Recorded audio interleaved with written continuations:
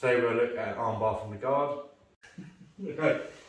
It's a good thing to know, it's quite useful. Not a situation you want to find yourself in. Although it's more commonly associated with BJJ and MMA, it does also happen with SAMBO and obviously self-defence. So, anytime I'm in this position, I want to be closing my guard up.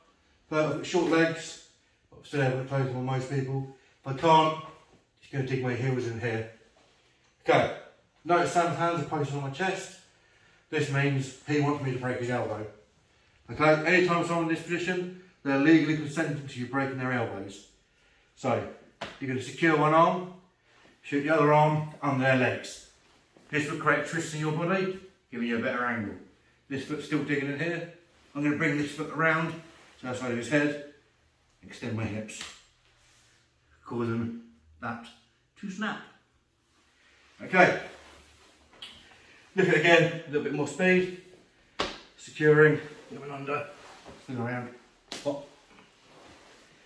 Okay, do we do that from the other angles or? In that side? I'll go that side. There we go. Just treat you people at home.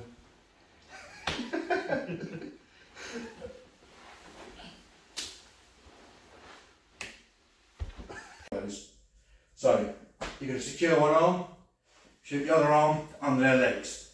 This will create twists in your body, giving you a better angle. This foot's still digging in here. I'm going to bring this foot around, so that's over his head, extend my hips, causing that to snap.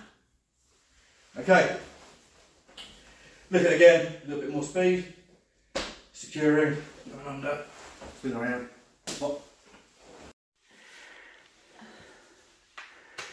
Okay, do it again. If it clicks, just hold it and I'll tap, it's fine. So, wait a second. Okay, so what we're going to look at is one of our newer female students doing this on an aggressive male with a top knot.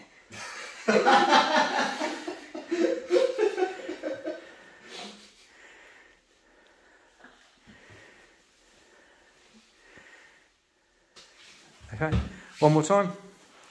This is very good.